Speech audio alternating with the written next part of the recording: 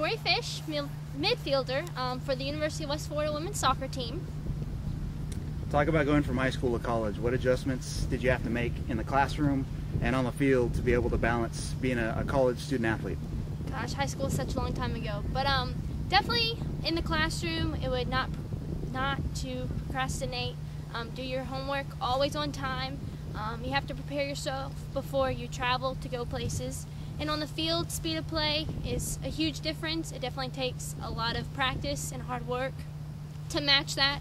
And that's definitely a huge thing to overcome, even being a junior on the field.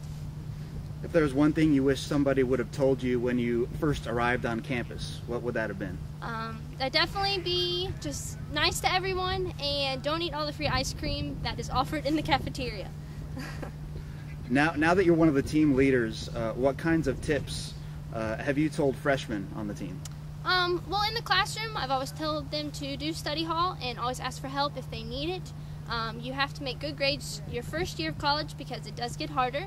And on the field, just do the simple things, work hard, play like you love the game, which you should, and just listen to coach at all times.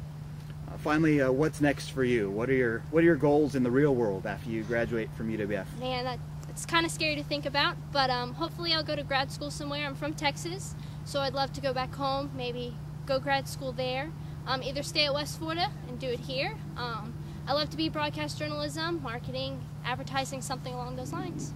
Thanks, Tori. Thank you.